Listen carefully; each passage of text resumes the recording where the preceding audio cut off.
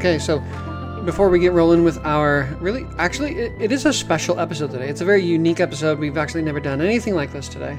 But before we get there, I wanted to say that two things. Number one, I've been having a lot of fun, and I've really enjoyed doing Faith and Capital with you all.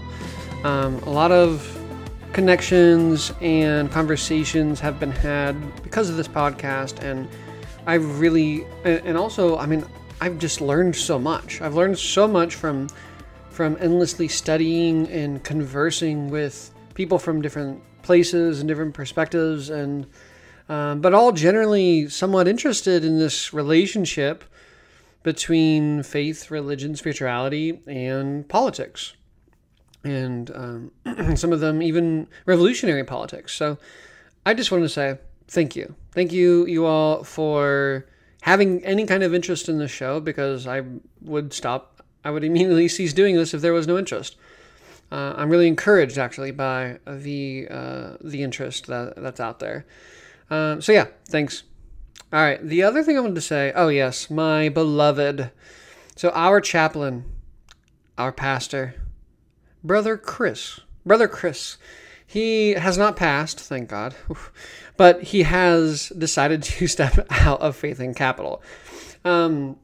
Chris has a lot on his plate in this world right now, and so he has made the correct decision to decide what is more important and what's less important, and Faith and Capital was on the less important list. So best to him, and I mean, there could be a future where Chris comes back. I personally really enjoyed spending this time and having these conversations with Chris. But I'm really proud of him for making some good decisions on determining what is primary and secondary. All right, so that's all for those announcements. And I guess we'll go ahead and transition into this episode. This episode was really cool. I got to talk with Frank Lopez of the Left Page Pod, which is a leftist kind of literary podcast.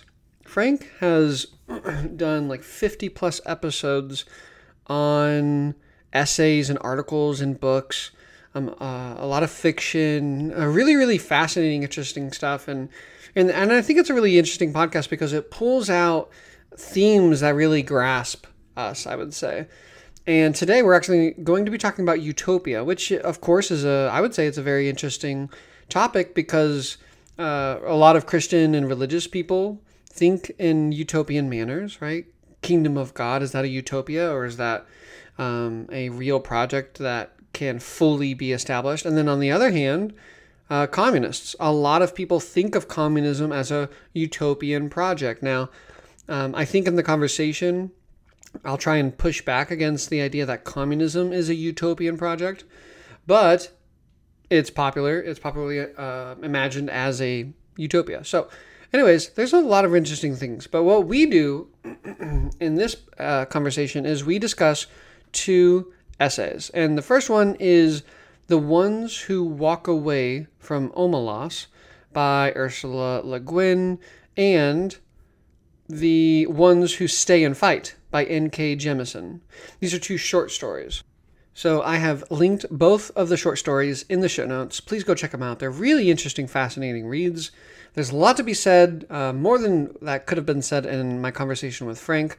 But without further ado, here's my conversation with Frank Lopez of the Left Page Pod, generally on utopia and responsibility.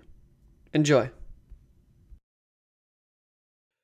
Hello everyone, welcome back to the Left Page, or should I say the Left Page and Faith and Capital crossover collab project. I am Frank, I'm your always online historian, academic, and writer. And in this also quite different project, we're going to do something even more different from what I usually do. Because we're going to discuss two different, yet deeply related short stories. Because we usually did one.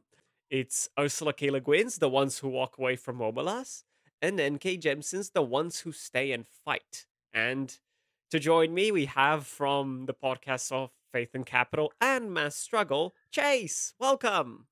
Yo, hey Frank. I'm super excited to hang out tonight, and it's been fun to kind of had this in the back of our heads for a little bit, but Yeah. finally we cranked it out, and these are two fun, interesting essays, and as we've kind of messaged back and forth, it's gonna be a cool conversation. Oh, absolutely. Like it's I mean, as I was mentioning before, I'm big on utopianism and thinking about utopias. So this is like, yeah, and Le Guin. So it's like, yes, I'm never going to say no to talking about Le Guin. So you know, And yeah, and Le Guin is one of the few fiction writers on my shelf. And as I mentioned to you earlier, before we started recording, I am terrible at reading fiction. I want to read more fiction. I think there's just so much like benefit to it. I mean, like as a person, just yeah, engaging narrative and creativity and story. But also like as a thinker as well, to engage things in a more creative light as well. But I struggle to read fiction, so these short stories were nice for me. So yeah, I'm excited. no, that's good. Happy to make it like bite sized in that point. And, like that's fine. Like sometimes it's even, and I speaking to friends who have like they have a career in academia or building that or whatever or during their graduation. They have a time afterwards where they just can't read or have a Yeah, really hard time doing that. So yeah, and I mean personally, I just read a bunch of theory and history, yeah, and so when I get to story, it's either like through television, like a TV show, or in my religious community. I think yeah. those are like the two ways that I engage story and fiction. But I really, obviously, there's just so much more benefit to reading fiction books, just like Le Guin, as we mentioned, Octavia Butler. Those are two people that Yeah. I have read in the past. Yeah. No, I mean, I think like that's fiction can do so much and in a lot less space in a lot of different ways. Like I mentioned this before and I'll never stop talking about this. Like The Dispossessed has literally changed my life, both in Mm, how I engage with, I don't know, anarchism, in terms of literature, in terms of utopia and utopianism, and like, thinking about that was like not in a cynical way, but in like a sincere engagement. And it's my thesis dissertation's focus now, so it's it, it it has changed and continues to change me with every reread, with every analysis, every secondary literature I read about it. It only serves to be this like building block to where I mm, continue to develop my politics, my academic work, my research, and my understanding in terms of fiction and what fiction can do. So yeah, mm. I love Le Guin and Le Guin's work. It's powerful. Yeah. And like it's something that I came up with like fairly randomly. Really, it was a collaboration that I did with Pearson Bolt from Coffee with Comrades, and we were trying to do something together. And he suggested this book, and I hadn't heard of Le Guin before. I didn't even know there was a translation Portuguese. And it was like I read in English, and I was really impressed about it. And then we chatted, and it was a wonderful time. And I continued to think about it, and I was like, well, I could research something. Why not this? Mm, And then I went down the rabbit hole and I continue to love that book more and more. sweet. Yeah, and then we were mentioning how you're looking into the is it called the Earth Sea? The Well, no, it's because you have like the Earth Sea is the sort of high fantasy stuff that she hmm, did, and she did most of it before. Like it's from mid to late '60s that she published most of the Earth Sea hmm. cycle. And that's like some wizard. That's Yeah, like Wizard all of like Earth Sea. wizardry and stuff. Yeah, Yeah, cool. thanks. and and then like the Hainish cycle, which is the sci-fi one, she Hmm. started publishing in like at the late '60s, and then the Left Hand of Darkness, which is her other famous work, is from '69. Then you have the Dispossessed from '74. And while this all may seem like a tangent, it's relevant to the one we're talking about, the ones who walk away from Omelas, which is from '73. And in the ways that Le Guin refers to this short story and the comparison to Dispossessed, Hmm. because he refers to one of the, well, main characters, though she's already dead, which is the anarchist and main anarchist from the historical movement that led to Dispossessed and that Utopia and all that, which is Odo. and like Guin refers to Odo as one who would walk away from Omelas. It's different, Oh, not necessarily interesting. the same kind of story, but Okay. same type of figure and idea. So with all that in mind, and the effects that this story had with Le Guin's other fiction, like she wrote this short story, she wrote Dispossessed, and then she wrote the day after the day before the revolution, which is a story from the point of view of Odo. So Hmm. it's this story is an important part of it. Oh yeah, I had no idea. So that's really cool to learn. I didn't know. Yeah, no, happy to share. Yeah. But yeah, so do you wanna try and sort of, I don't know, summarize the ones who walk away from Omelas? Hmm. Yeah. Well, I think they're. I mean, generally, we could step back Yeah.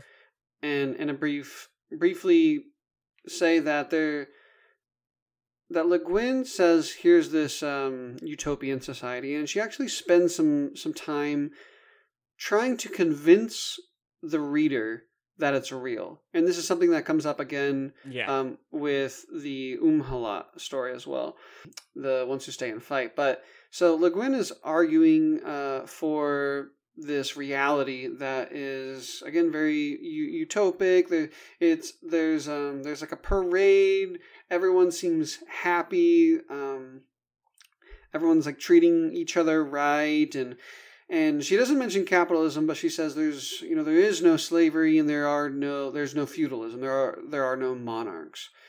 She doesn't mention anything about like wage exploitation, but she really does spend some time trying to depict a society where people are just joyous and festive and full of happiness, right? Yeah. And bliss, and which I think itself. I mean, we could get into whether it really is like like what's happening here. One thing I think that is interesting about the ones who walk away from Omelas is that they are conscious of what is to come. Yeah. What we can also talk about the fact that it's not a utopia, or that's the question. Is like, is it a utopia or not? Because it's not for everybody, and so for me, I'm not even sure if utopia, like what role that really should play in our political development. Hmm. Um, Coming from a communist perspective, I don't think communism is a utopia, even though there are some socialists, Marxists, and communists who would say communism, a world of communism, is utopic. But for me, it's just the end of class society and class Hmm. struggle, both the relations and the ideology, and I think that is actually a materially possible world. It's not the end of everything. It's not the end of contradiction. It's not an end of history. No, it's definitely not the end. It would not be the end of history, and communism would not be a world without problems. We would still have Yeah. problems, but we would not have class struggle and all the problems that are produced by that. So here, this story is interesting, right? Because Le Guin says, here's a utopic society. It's really beautiful. It's really fun. It's really joyous. You have to believe it is. And on one hand, I actually felt, and Frank, I wanted to hear if you picked up on this as well. Do you get the sense that both Le Guin and our other author as well, they are kind of like pushing against a liberal like nihilism? I think so. I think especially Jemisin's one that comes across like just because of the tone. The tone is more direct, more confrontational, where this Hmm. one is more narrative, like a storytelling aspect, like telling a story, but that you want to believe it, and the other one feels like it's trying necessarily to both persuade and convince you. Yeah. Yeah, which I find interesting because the first half of like both of the essays, but you're right, the ones who walk away from Omelas is much more like of a story, I would say, Yeah. and so she's trying to persuade us that there is this utopic society, and voila, that here it is. But then she's like, also, it's not as perfect as you think. So I don't know. What do you think about that? I guess before we go any further with the story, for you, is Utopia like some kind of perfect idealist world, or is it like a real material world that can be realized. For me, I've always thought of utopia as something that's idealist. Yeah. But what do you think? I mean, like for me, and that's a great part of like my recent, I don't know, it's mostly literary development of the past couple of years, as I've been working up towards now where I'm writing my dissertation, where like I had the same idea of utopia as it's this idealist place, and it's not necessarily useful for Marxism or class struggle or anything of the sort. But then I came across that it's possessed, and its representation of, as the subtitle says, an ambiguous utopia. And then I started reading on the scholarship and an understanding of, it's not a utopia, but it's still utopian, and that distinction of like, utopia is impossible, utopia is idealist, utopia is unachievable, and it is an end of history as a lot of the times it's commonly imagined, depicted, or spoken about. But that utopianism, and it shows up in a variety of ways. I'm thinking a lot about Ernst Bloch. He talks about hope and utopianism a lot, but it's a sense of, how do I put it before? Like, it shows up in a few ways, but essentially you sacrifice the utopia or this idea of the end into a sort of practice of utopianism, or a dreaming and a working towards that is unachievable, but you sort of develop that into a horizon instead of an endpoint.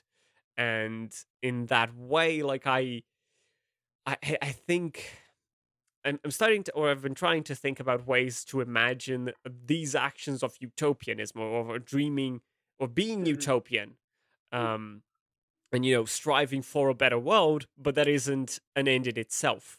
And in a way, Le Guin does that later with the Dispossessed, but here it's a world that seemingly is a utopia, but how do you fit in that problem within? Do you define it as a utopia, or do you because like some of the reading, we'll get into this shortly, but a lot of the readings say it's like, oh, any great society or any good society, or for something to be like this, it requires a great sacrifice, it requires pain, or like this is a demand. And it's like, it's a read, but I find it interesting, especially what effectively developed into her other stories, and the role of even the title, the people who do walk away. Mm. So we'll get into that. I'm not. I don't want to get too much ahead of myself. But for me, I think utopia has become to me an image. It's mostly an image. It's a symbol. It's not a project. I think that's the key. Like, you sacrifice the project, but you preserve it as a dream. I think that's almost a quote from the researcher Tom Moylan. He's got some brilliant works on utopia and utopianism.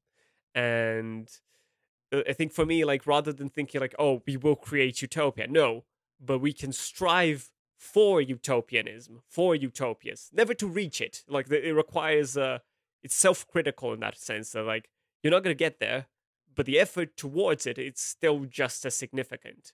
It's Mm. like an effort of practice and imagination, Mm. and building those things together. And in a sense, like, it's difficult then, after you go through all that, to sort of define, is this utopia for either of those stories. And I had more issues with the second story than I expected from what I had heard of it before, while I read Omelas quite some time ago. But I don't know, I think for me, like, if there is a utopia, it can't be, and this is also a scholar thing and a research thing, and the way I argue it. But defining utopia needs to be an absolute utopia for everyone. Like, that's how I usually and try to define utopia. Because and even it shows up. So, oh, to give an example, like, the world we live in is a type of utopia for the super hyper duper wealthy. Like, it is utopian for them, but and it's like, oh, it's their utopia. But like, I don't like using utopia in that sense, so that as this superior or this better or this great society, or a society where you're comfortable or better in. It's like, in order to be utopia, it needs to be for everyone, and that's the way I find it. And like, it's And there's issues with the isolation, traditional utopias, and literature, how it shows up, but we'll get into that. Uh, Hmm. do stop me if I ramble on, because I've been Well, thinking about this for over a year and a half now, maybe two. no, yeah, that's helpful. I would something you said made me think of when I read The Ones Who Walk Away from Omelas, I do think of like a settler colony or an Yeah. imperialist center, an imperial power, and maybe we can maybe continue with the story to help Oh yeah. explain why that would be the case. That sound cool? No, that's perfect. That sounds Sweet. excellent. Okay, so yeah, Le Guin beautifully paints this really joyous, festive community, and then she gets to a place where she says, "But there's this secret, right? There's this part of the community that the community's happiness and the beauty of the city and the character of their friendships," she says, and the health of the people and the wisdom and the skill and even the harvest and weather is believed to depend upon this one phenomena. And there's a child, I think, in a basement somewhere, locked in a room. Maybe a tiny window, maybe not, but it's this child who is basically being tortured in solitary confinement. Yeah. And everyone says that this is necessary for Omelas to continue to exist. Now, I think one of the things that we can interrogate is it true that Omelas needs this to persist, to protect its happiness, or is it what is perceived, right? Because when you think about like white people in the U.S., like white people are constantly being told, and then they tell themselves as well, that combating settler colonialism or white supremacy itself like undermines the well-being of the masses of people who think of themselves as white, right? When really, I mean, the masses of people presently in the U.S. who do, like myself, who do benefit from white supremacy, we would all much more, be way better off if we ended capitalism, imperialism, and colonialism, including white supremacy, right? Yeah. So it's like the difference between perception and reality. Yeah.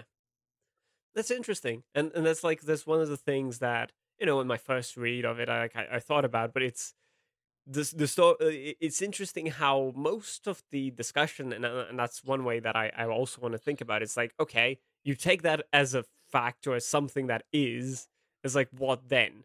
But before we get to that, like I think that it's mostly a sense of perception, or like it's sort of that extreme counterpoint. That's like, oh, and that the one that traditionally, in terms of fascism, really, where you have the perpetual enemy, or you have the enemies, and you always need to strive upon them. It's not the same thing, because the child is not clearly placed as an enemy, but it's like it's essential, it's necessary, and I think that is one of the more interesting aspects of this story, at least especially in comparison, in terms of conscience. Because like it's said that every single citizen of Omelas visits the child, and needs to visit the child. It's almost like I know, a rite of passage or something, or entering the society for real in adulthood and so on. So like it's not as like, oh, I don't know or something. No, everyone knows, at least at one point. Yeah, you're absolutely right. And I think Le Guin mentions that Omelas is a guiltless society. So to remain within Omelas, you shed the accountability, the responsibilities, any feelings of guilt. And so you consciously know that there is perhaps at one point you're like, oh, there's a suffering child, but then eventually, ideologically, you get to the place where, no, like the child is better off locked in this cage, and we are all better off. And honestly, if that were to end, then not only would we lose Omelas, but the child has just been tortured too much to the point where Yeah. it would not survive well. It is now better off in the condition that it is in. Yeah, it becomes a self-deception in that regard. Like, no, Yes. the child is better off. Yeah, yeah. And so I think there's like an interesting question here around ideology. And, Oh, yes. because they go, and as you said, right, there's a ritual, there's some kind of, it's almost like a religious practice. A coming of age thing. Yes, exactly. Coming of age. There's like a liturgy involved where, as young children, they take the young children, and throughout their their young adult years, and even as adults, they can always kind of go to this place, and it's this practice that's informing, I think, ideas, and they develop these ideas about why it's necessary, what's happening, and they wrestle with, well, what if we were to address this issue. But eventually, I think they practice and they think and they practice. I think enough, they get to the place where it's actually not an issue at all. It's a necessity. It's a good. The torturing, isolation, the brutality is no longer brutality. It's actually a good. Yeah, no, precisely. And I think that informs. I mean, as we go on to the story, what people do and how people react, which effectively what happens, as we're told, like after this sort of ritual, is people accept it, or sort of sublimate it, or try to forget, or try not to think about it, or there's a variety of experiences, and then ultimately we reach the the ones who title the story themselves, the ones who in the face of that decide to walk away, to sort of abandon Omelas into the face of the unknown. And I think that's interesting because Omelas, in the way that it is a traditional, in that regard, literary utopia, it has no history, it has no future, and no past. It is simply this continual state of affairs, which is this existence with the child, and there always will be a child, and there's nothing to be done about that, and the society continues, and people accept, or people leave. And to leave means rejection of everything, the rejection of all that they know, and like this true embracing of an unknown and a potential unknown.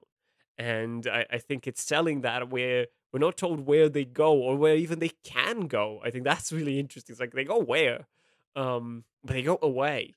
And like it's it's one of the things that also shows up when talking about the story. It's like, oh, why don't they just rescue the child or whatever, or something, that's that kind of thing. But like, in what ways, what would that mean? What would it mean to sort of rescue the child in one way or another? It's like, I think that's why I think it's interesting. It's like, in as a role of ideology, as you were saying it, that's like people believe that the child needs to be there. So a child not being there, it almost leads me to think that they would put another child there. It's like, without thinking too much about it. Otherwise, maybe the entire society could fall. Yeah, I remember discussing this short story back in seminary a couple years ago. Mm-hmm. And yeah, the question at the very end that everyone asks is, all right, so what do you do, right? Do you stay? Do you leave? Are there other options? And I mean, and we could play around and experiment with that, like ethically and morally. But one of the things that jumped out to me in this reading that I don't remember picking up on the first time was the words that the ones who walk away will now walk to somewhere, quote, even less imaginable, end quote, and, quote, know where they are going, end quote. Huh. And so I thought those two lines were really interesting because I don't remember I hadn't picked up on them. Yeah, because like at the end of the story, it's like, well, the ethical question: do you stay? Do you go? What do you do? But I kind of just want to ask Le Guin because they could be important lines. They could be, interesting lines. They could not. Maybe they're just like random things that she kind of threw in the end. But it's interesting to say, okay, you were already in the least imaginable place, Omelas, but it turned out to be, I mean, in my mind, kind of like a settler colony and imperialist core, Yeah.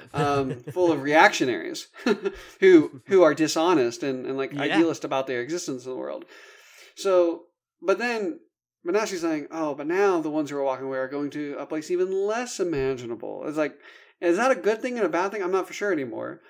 But they still have this level of consciousness, right? They know where they're going. Yeah. And I think that's one of the really interesting that sticks out to me, especially comparing Omelas and Umhalat, the Jemisin story that we'll discuss as well, is that I think in Omelas, there's a level of consciousness that does not exist in Umhalat. Yeah, no, I agree. And I think that is the key way to look at the two stories.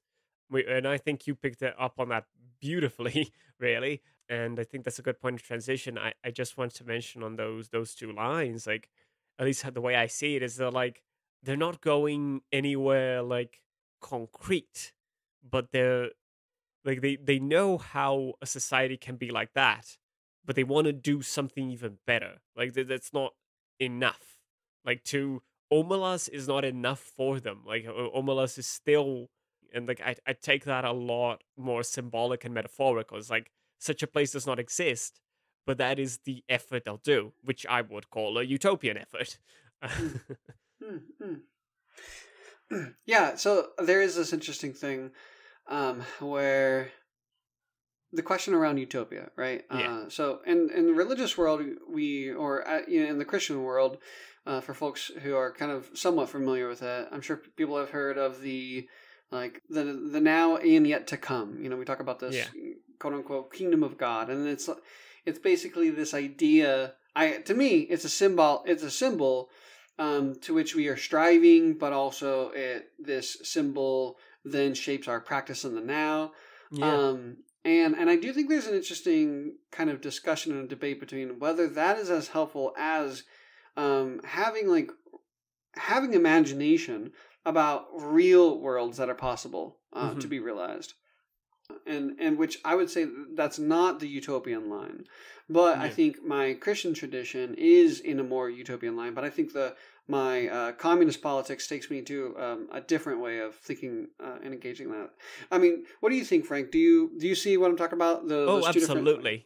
Yeah. So, what do you think about like the tensions and the contradictions between those two different ways of engaging either utopia or engaging? I mean, needing imagination, right? We need political imagination to realize real worlds that are possible, and to escape the ideology that is constantly training us in this world, right? In this Omelas, to normalize the suffering, to normalize the exploitation and oppression. Oh, absolutely. But on the other hand, it's not like, I think a more communist approach would say, we're not trying to imagine something impossible and hope that pulls us in a better way. What do you think? It's another of the spinier points about the whole discussion, but that's the cool bit, and that's why we're here. It's interesting. Like at least for me, I think that we strive here on Earth from a Christian tradition, like trying to reach the kingdom of heaven, but it's important to bring that other effort of establishing the kingdom of heaven on Earth. That call to action really, and what that can mean, and in that way that can be a much more concrete effort, I think, than just it is you abide your time on Earth and you do what you can, and then you pass over to the next life. But there is that call to action, and in the imitation of Christ, and doing action, not just in it's like I'm doing this. It's like what is it supposed to mean, and why are you doing all this here? Is it just like a palliative action? Is just like remedying certain problems, or are you actually are you trying to fix or remedy things, or are you building things or striving to build these things? And I think that's one way I established the distinction.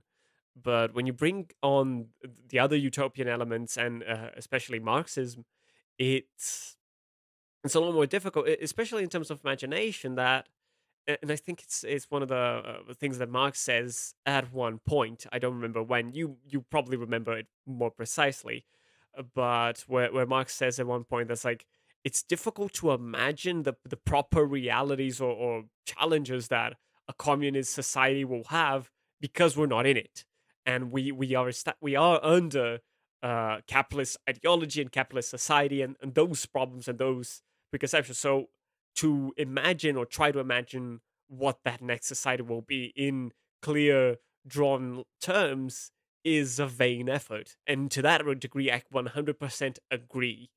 um and however, I think that the effort is like, and I think that's where the limitation comes from, like to try and imagine, like, the blueprint. I think the issues with the blueprint when you're trying to do something more akin to, and I think both these, I don't know about Jemisin, but at least, and I don't mean this negatively, but I know that like Guin at least didn't mean in this point. She meant it as fiction, as a literary work. That's the point.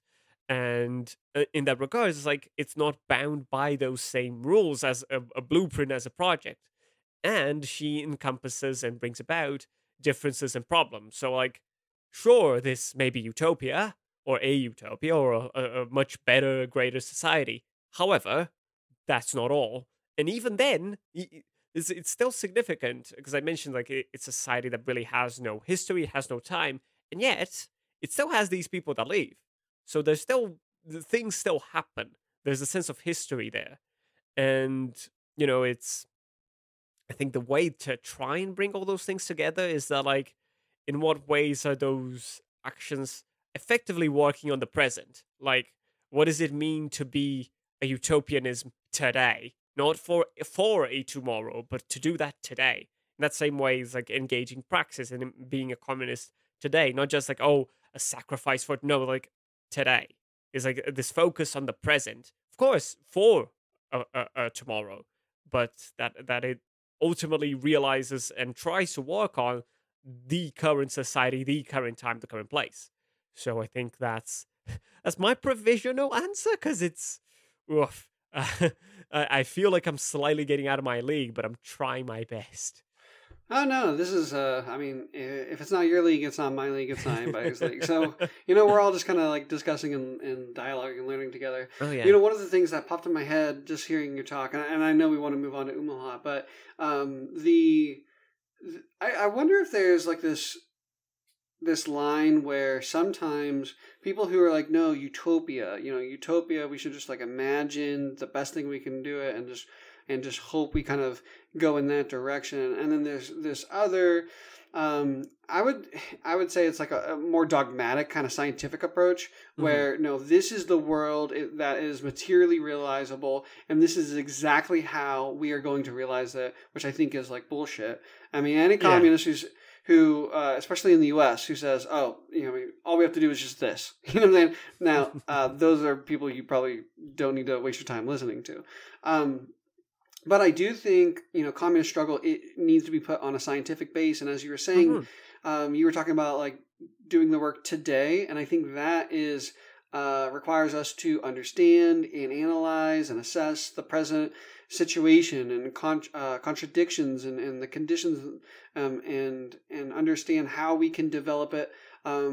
Yes, we do want to struggle towards this socialist revolution and then a socialist transition through to communism, but we actually don't really know what exactly that's going to look like. Yeah, because everything's constantly changing, and that's so. But that's also not a utopian line, though, as well.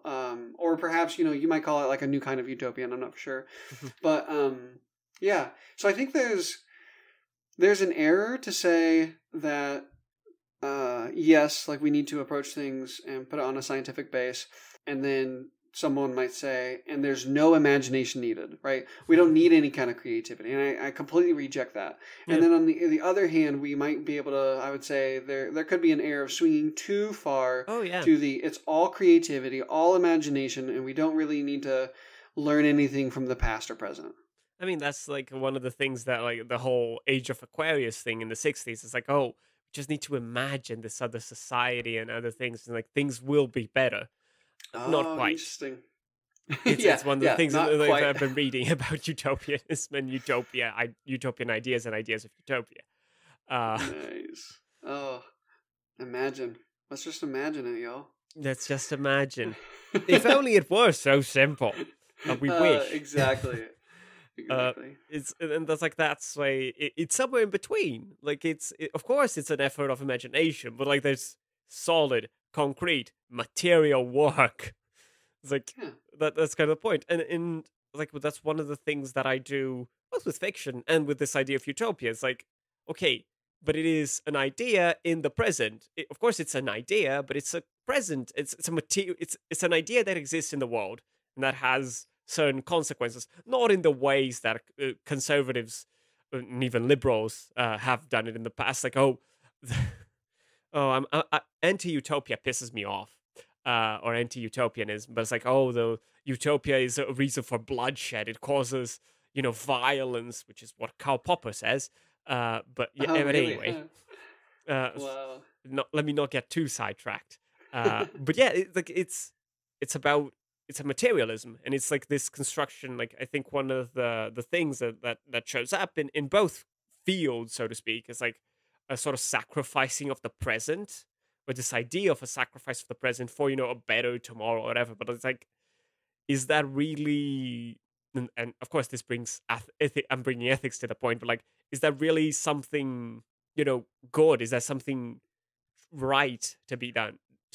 And like, is that something moral? Is that legitimate to be done? This utter sacrifice of the present, and it all becomes a lot more tangled and complicated. But like, I think that's why it's important that this action and this praxis and these actions today in this present, and not like forgetting about the future, but like precisely on account of it. It's like it's not just about like, oh, uh, precisely on that point. It's like, oh, these actions will do that, and they will necessarily create that, or they will work towards no. Like, but like, what are we also doing for this today, or like in a shorter scope, not just in a sort of abstract long term. Yeah, no, I absolutely agree with you. I'm sorry. I think there's a lot there, and I think Absolutely. it's all good. I'm sorry. No, no, it's all good. Yeah, So, shall we get to the second story? yeah. Let's go ahead and do it. Yeah, This has been great. I'm loving this. totally. So I'll go for this one. So The Ones Who Stay and Fight by N.K. Jemisin. She's also famous for the Broken Earth trilogy, which is apparently very successful. Also sort of dystopian and whatnot. I've not read it yet. This is the only thing I've read from her, which is a fault, mostly as someone working on sci-fi. But anyway, the story it's from 2018, so it's fairly recent, and effectively it's extremely similar to Omelas. The tone is slightly different, is a lot more confrontation. It's like, oh, you don't believe this is possible, like this idea of society, and there's a similar festival going on, and it's this idyllic reality. It's like there's technology, there's good relations, there's people living well, and however, and I think that is no, therein lies it ends up lying the issue. Like it sort of it's weird because it sort of compares. It's like, oh, with this abstract, listener or reader, it's like, oh, you don't believe this is possible, and yet in America or in the society of America, it's like this when we're also not like Omelas, where there's this suffering child. So it's as Chase wrote it down in our outline, it's a society that perceives itself to be conscious and aware of what it's trying to do and what it can do or what it should do and what it's continuing to do. And it does the similar attack, and I think that's a good point to that, which you also brought about before, like attacking this liberal nihilism or this idea. It's like, oh, there is no alternative. This is all there is, which is an idea I'm fundamentally opposed to as well. But it poses that really, this is a society that exists. You believe it not, and yet, we have this. There's this going on. There's this going on.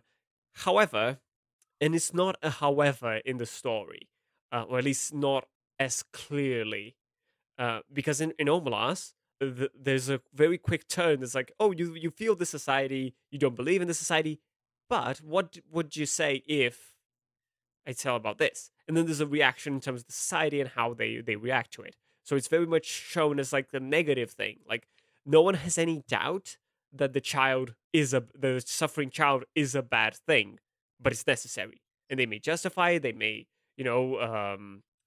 reimagine it or re-signify it however they may see fit, but no one believes a suffering child is a good thing, but it is for their case. So that's important. However, Helot, in this case, which is the society and the ones who stay and fight, it's purporting to the same things, but then there is this, we're being told, it's a bit strange, but apparently it's this sort of this parallel reality to our own, and there's this sort of leakage, and information passes through from media, radio, whatever, to Amhelat, and this knowledge is seen as evil, as like this knowledge of possible evils, as like a disease, or this possibility of wrongdoing by those that the information gleaners, which I also found strange, but effectively they're seen as like a potential evil that'll spread. And you have these caretakers who are the ones that sort of guard Amhelat against that. And in order to do that, well, they, hunt down and kill the ones who have been in contact or are spreading this information in Amhelat. And ultimately, what happens is that one of these people is killed, but they have a child, and ultimately, like the society, like, what will they do to this child? Are they Will they leave it to suffering? It's like, and they're trying to offer to, like, you know bring it together. It's like it's not, and therein sort of lies the commentary against Omelas. Like in Omelas, people leave, but in here, people stay and fight this issue and fight this spreading evil. And it's not about abandoning the child, but about bringing it together and staying and fighting. Do you think that's a good enough summary, Chase? Yeah, no, it was great, right? Here's the Utopia society, and then you realize, but there's a less conscious Yeah, element in this society. In Omelas, they are very, very highly conscious of what's happening and why it has to happen, and they rationalize that explicitly. And Umhalat, or Umhalat, uh, however, who knows? yeah, however you want to pronounce it, the masses of people are not aware Yeah, of the other kind of like parallel universe, which is ours. And they're not aware of the past of the city or the town, which was violence. And they're not aware that there are these so-called guardians of knowledge, right? yeah. Guardians of the truth. And so that's what these underground information people are trying to spread the truth about, and kind of awaken people to the consciousness. Now, I do have a question, Hmm. because this story was a little weird, like for me. Yeah, I It was found it different strange. from, yeah, I did too. I think that's a good way to put it, because I was expecting something more similar to Omelas, and then something like basically, I mean, as the word suggests, like instead of walking away, they like go and they like organize within the city. Which it sounds, you might think that that's exactly what's happening in Umhala, but it is really not what's happening in Umhala too. No, it's a lot more like a secret police kind of thing. Exactly. So that's what I was wondering. First of all, the ones who stay and fight, just for clarification, that is the information gleaners, right? Um, I don't know. No, I think Or no. are I'd say they the secret I guardians think they're of the knowledge? caretakers. See, no, Yeah, and I don't know it, like, because I went into this story with the same, because like I took a course on like Guin and the Hainish cycle stories, and the person who ran the course, I need to talk to him later after about this. Should have beforehand, but anyway, and he recommended this story as it's like this. Oh, if you had the ones who walked away, these are the ones who stay and fight. So, but I don't know, because like because if that's a sentence from what the person, the speaker in the story is like one of either one of the guardians or one who's on the side of the guardians. So when they say that, that's the kind of fight they're talking about. This fight against these information gleaners and the ones that are sort of spreading this evil knowledge. But it's it's strange. It's not what the phrase would expect. Again, like I had this exact same expectations, like they would be organizers or something a lot more collective or something against the current society. Mm-hmm. But the structuring is so strange Mm-hmm. because it takes that same structure and presentation as Omelas. As this utopian society is this festival day. Here's a lot about the society. However, and we go from there. But the conclusion is very different. Omelas has a much more sort of suspended conclusion. You don't know exactly where or what it points to.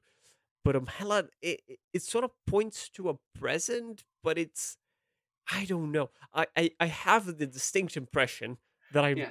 poorly reading this story. Well, To be perfectly honest, I do have then that I'm feeling, joining you. but I don't Then- think then I do.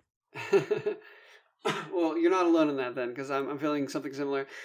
Just to make sure the listeners understand, right? Here's a supposed a suggested utopia society, and then a child is with her father, and there are secret guardians of the truth, of the knowledge of the other world and of the past of this town as well, and it's all about violence. They talk about the truth as being a disease, an evil, the knowledge of wrongdoing of our world, and Yeah. violent relations, and it's a contamination to know about these things, both of the past and of the other world in, say, America or in Omelas.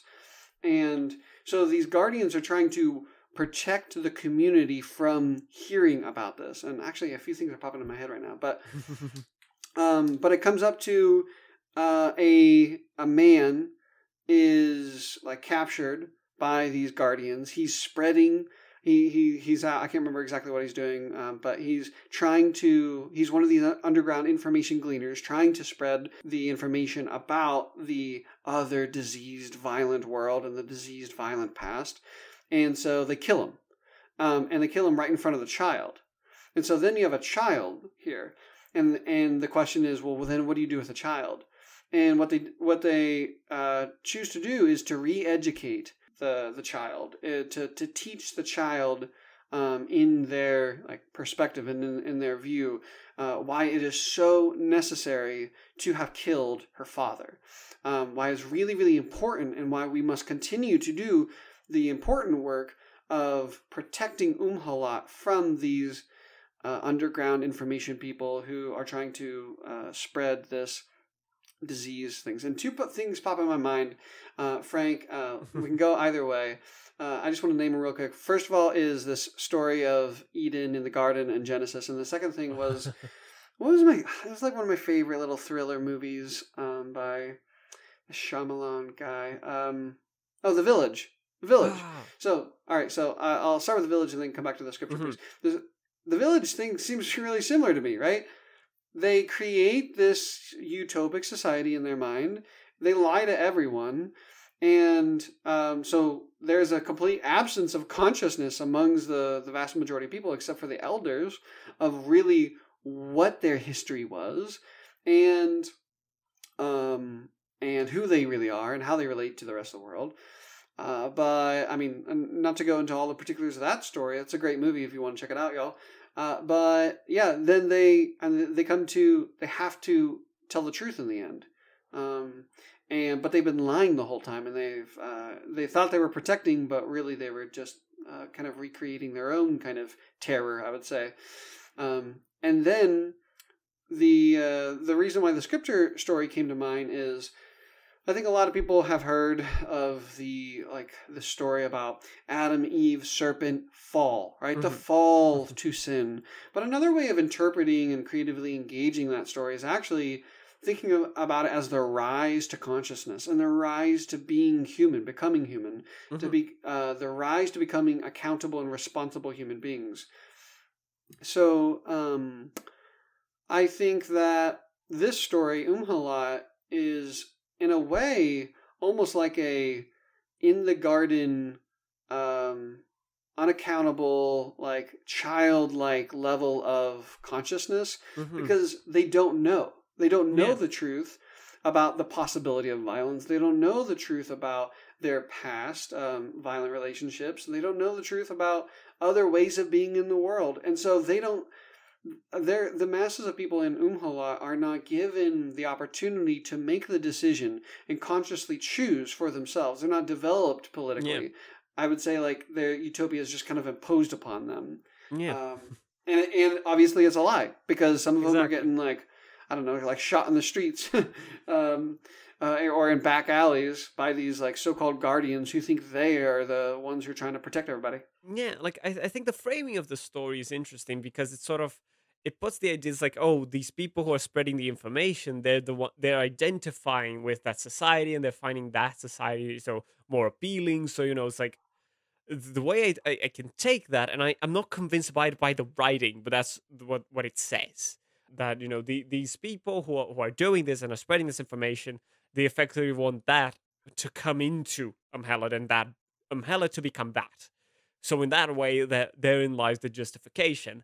However, what you kind of have is this sort of blissful ignorance where you don't know and without history, without future. Um, so it's and especially in terms of the violence, which is strange because you know, um, Guin famously are very clear and very strongly about it, and in her fiction that shows up a lot, pacifist and like with like politically so, and like committedly actually so. So it's strange. I don't know. Mahela seems to be. It's either a very crass way of trying to make a distinction between or a distinction from Omelas, or it is going into that sense of like this can also seem like a utopia, but it seems fraught with issues. The absence of consciousness and the violence at play. It's strange. It's definitely strange as a comparison to Omelas, in a way that's like I can't. I find it more. Omelas is more easily taken as positive, and this one is more easily taken as negative in terms of as a story and what impressions it leaves. It's like um, neither answer seems to be satisfactory in their contexts. Yeah, in some way, it actually makes me wonder if it's kind of like a liberal love affair, like a one night stand a with the secret police. Like these information gleaners are both far right wingers and communists. You know what I'm saying? And so that's why we need the state. That's why we need the police, right? Because we have this good world. We have our Yeah. so-called democracy, and who's undermining our democracy? Both Trump and the communists. And so yeah, I don't know. It just kind of popped in my head where That makes sense. That is a from a liberal, convincing reading. yeah, kind of like from a more liberal reading. If you didn't have any other way of engaging this text, you might end up saying, like, I'm all for democracy, but there are exceptions to the moment where we need to we need to handle these people. I don't know. Yeah, and like I think that the specific, like the handling of the people and like the lack of knowledge is such a difficult point to swallow. Yeah. It's like because you're like this dangerous knowledge, like maybe, but it's so strange. It's definitely strange. It leaves a bad taste in my mouth. And I don't know if someone has any idea of other scholarship or knows something else about this story or is something that we're missing. By all means, do tell us. I'd love to know. Uh, so if there's anything that we're missing or that we're sort of inverted commas getting wrong, but or just a possible reading that didn't occur to us, because in all the ways that I read this story and try and reread it and trying to get it, it feels a lot more impervious to a more, shall we say, sort of not optimist, more charitable read in terms of Umhelad. Umhelad does not come out well in any of my readings of it. Yeah, yeah, that's true. And one thing, I know we're kind of pushing on time, but one of the last ideas that kind of just popped in my head that we could kind of throw around for a second is this question around policing knowledge and policing ideas. So we live in a postmodern world where the argument is that every idea matters and that every idea should be accessed. I think in particular, given conditions, certain situations determine a reality where we do need to combat the spread of misinformation and wrong ideas and really, really dangerous ideas. Now, on the other hand, and this is all, I'm just thinking like in a more political sense, right? On the other hand, I do think it's really important to develop consciousness and not impose it. And so, and that requires a process or a journey of engaging ideas and allowing people to have the freedom to engage terrible ideas. So, I mean, I'm a new father, right? My daughter, she's 9 months old. But as she grows up, I mean, I want her to know about all of the terrible ideas and the terrible conceptions that exist in the world, because I think it's actually more dangerous for her to not engage them and just kind of be like surprised one day when we no longer are spatially together, or I think a right-wing family, one in which I would have grown up in. If you grew up in a conservative family, there's a lot of like walls and barriers to other forms of knowledge and ways of thinking in the world, right? You have to guard yourself. You have to hide all that stuff.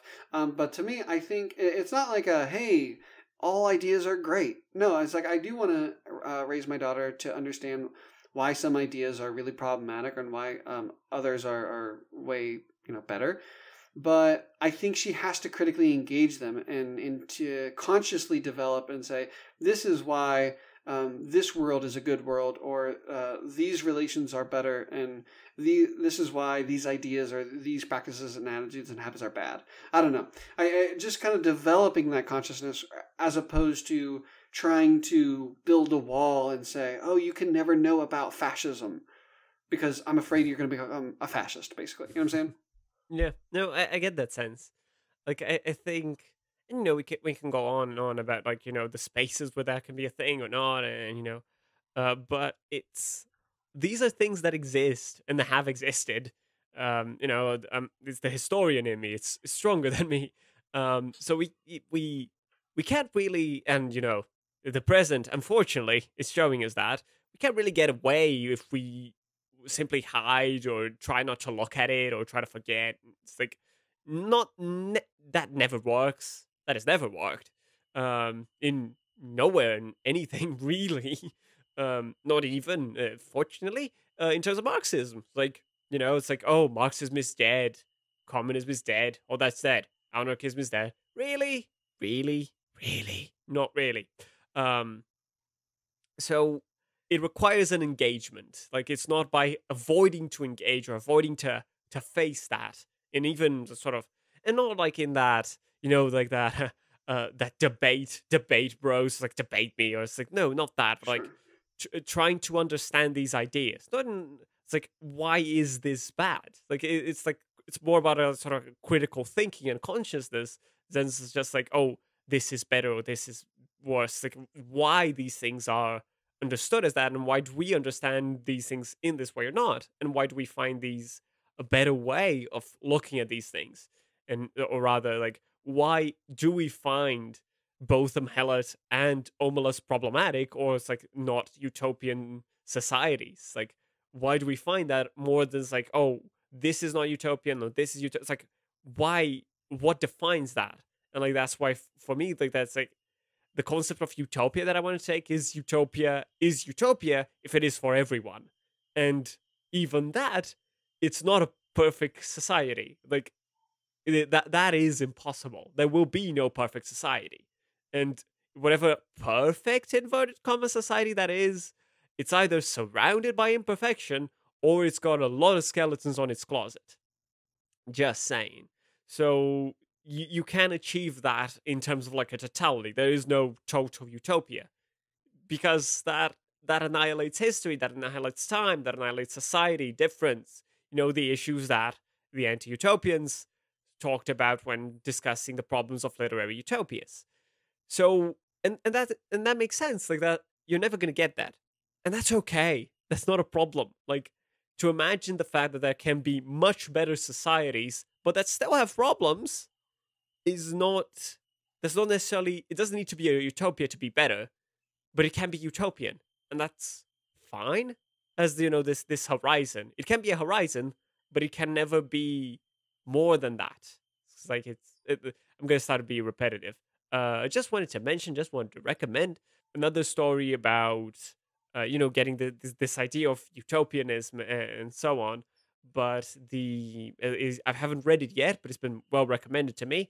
Eminent Domain by Carl Neville. That effectively it's like, oh, what if this thing happened and we won? Or like, this you have this sort of more socialist society, and that's the state of things. But what problem is there, and what other? And it's like a sort of detective novel kind of thing, from what I've heard. I really need to read it, but effectively, it's pushing that similar idea. Okay, society can be better, but what then? And like that's not it. It's like it's so and that's the annoyance of the things, like, oh, this better society, that's it's solved and it's boring. It's like that's such a simplistic way of looking at human relationships. And in that way, both the Mahelet and Omelas are kind of more believable, in inverted commas, because of their imperfections, because any society will have imperfections. Hmm. And I think, like, how can we work against those same imperfections? That was a really long rant. I'm so sorry. Again. No. I think you're absolutely right. And yeah, one of the things that both stories really push me to is this necessity of telling the truth and of being honest. And Mhela definitely lacks the existence of honesty. And while Omelas has that conscious level, it's also it's also a community and culture of dishonesty. They're not It's being ideology. honest. Exactly. Yeah. Yeah. It's a wrong and it's a wrong ideology for sure. Yeah. So yeah, I think that's kind of like one of perhaps like my main takeaway from reading these two essays again is that we ought to really strive to be honest about ourselves, about our relationships. Yeah. Being truthful about how we really relate in the world to other people, even if that means doing some hard work and realizing, holy shit, we are involved in some pretty in the production of other people's suffering. And so then we need to get to that place where we can make that decision of, do we walk away? Do we organize and fight? I don't know. All the different options. But I think that challenge of being honest today is an incredible like political challenge today. No, I agree, and I think that's probably the best takeaway we can get from this. I think some of what the last things I wanted to mention is, as I mentioned before, the relationship that this story from Le Guin has to the dispossessed, and it has to this character of Odo, and especially bringing back those last two sentences, that those who walk away know where they're going and are going to an even more unimaginable place. I think what that can mean, or one way I'd like to read it, in terms of this character, is like, Odo lived in a society which is very similar to our own, or at least Cold War Earth. That's the equivalent, and in that there was possibilities, or existences that seemed better, that seemed utopian, that seemed magnificent, that seemed brilliant. But she saw in those imperfections and saw in them that was not enough.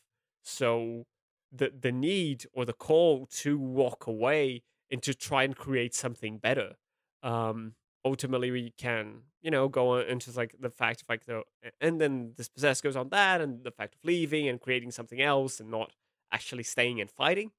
But the the impulse in that sense is like, I trying not to be complicit with that, trying to find that honesty there, and that honesty of belief and action, because the ones who walk away, they're they're sort of paralyzed by this. Well, not paralyzed, but they're deeply changed by this idea of the child, and their society becomes intolerable. So they walk away. And it's like, in what ways can we, equivalently speaking, but not completely, walk away from our society? To bring it back to the Christian thing, how we can be in the world, but not of this world. Hmm. And I think that's one interesting way of getting that idea of like walking away, and in a way that's not just, a running away or an avoidance of issues, but like that is a part of the process. And maybe that's one of the things, like, it is necessary to walk away before you can stay and fight. Yeah, I think that's a great point, and something that might not come to mind immediately, but as you just said, walking away doesn't necessarily mean like avoiding. It could be. It could be an avoidance of a situation, but there are other parts of our lives where walking away is like the most liberative thing, both for you and the other people involved and stuff. Yeah. So yeah, all great questions. I really appreciate you, Frank. Yeah, I appreciate you, Chase. Like, really pushed me into thinking about these things, and really appreciated having the discussion on the two stories. And the fact, like, we felt similarly about Helen, that Cool. was very special to me. Yeah, strange and lost, but we made our way with each other, so that was good. Absolutely. And it's kind of the thing, and what I've been doing. Like, it's really difficult to find answers. Answers are nigh on impossible, but we're trying to ask better questions. Hmm. And trying to, if not answer those questions, try to come up with better ways of framing those questions, or thinking about that. And today, one of the ones we came up with is this necessity of this honesty. There's this political internal understanding and criticism and honesty, really. And I think that's really beautiful to take away from. Absolutely, yeah. So, any closing remarks? Although we've been doing that for a little bit. No, I think I'm going to keep on sitting on the old honesty, and also the really interesting questions on ideology. I personally, I really like Omelas. Definitely, yeah, I would encourage folks to read Omelas as well, the ones who stay and fight. But Omelas is a really fascinating essay. It's like 4 pages too, so a really short, easy read. And I'll probably revisit every once in a while. Yeah, and I think I know, at least, like, because I read The Ones Who Walk Away from Omelas from one of the books. I know The Ones Who Stay and Fight is available for free online, and I think at this point, The Ones Who Walk Away from Omelas is probably not that difficult to find either. So, just definitely, Google that with a PDF. You'll find it. Yeah, definitely recommend you read them, and read them both. Like, we had our readings and our preferences, but read them both. Like, if you have better suggestions or better interpretations for them, hell, I'd love to hear them. Honestly, like, that's the wonderful thing about working with literature. And it's like, it's, you have better ways of answering, or other ways, but like, none of that is really definitive. It's really hard to come up with a definitive, and that's not the point, really. So, yeah, you're absolutely right. There's no one interpretation. Yeah, it's like, it can be more or less convincing, but it's not necessarily, it's like, oh, this is the way. No, absolutely not. That's anyone who says that, oh, but this is what this is about. That's nonsense. So yeah, that's the literature point version for today. But yeah, thank you so much for this, Chase. This was so much fun. Likewise, yeah. Where can people find more of your work, and where can they support you? Faith in Capital and Mass Struggle, those are the 2 different podcasts. Faith in Capital is, right now we're transitioning into a new direction where it's mostly just me as a communist engaging more progressive Christians on and trying to find points of unity. And we struggle in our conversations as well. It's not just like we want the same thing, because a lot of times we don't, obviously. And so, but I do think progressives and communists do have some things in in common, and there are those things that we should unite around. So that's kind of the direction that I'm taking Faith and Capital. Mass Struggle podcast is just a bunch of me like reading and discussing, reflecting upon revolutionary theory. So if you're interested in learning more about Marxism, Leninism, Maoism, or revolutionary communist stuff, that's what that is about. Right now it's a lot about the mass line and organizing and some of the basic philosophical assumptions of Marxism, Leninism, Maoism. Mm-hmm. Sounds good. And Frank, likewise, where can Faith and Capital listeners find Frank Lopez? Well, you can find me, or find the Left Page. Or we're on Twitter at Left Page Pod, or at Frank Gothic, where I also share my. They're both run by me because it's just me, but it varies a little bit on what I do and what I post. But it's usually utopianism, science fiction, literature. Dystopias show up a bit when I am angry, but it's all those things. It's. I mean, what was my new most recent Twitter name? It's Frank Utopian Gothic Marxist. Utopian Gothic Marxist. And I'm also Catholic, so all those things show up in a really interesting way. Love it. And I have fun with that. And yeah, so you'll find a bit of all of those things there. And a lot of literature, a lot of fiction. And on the podcast you can expect as such.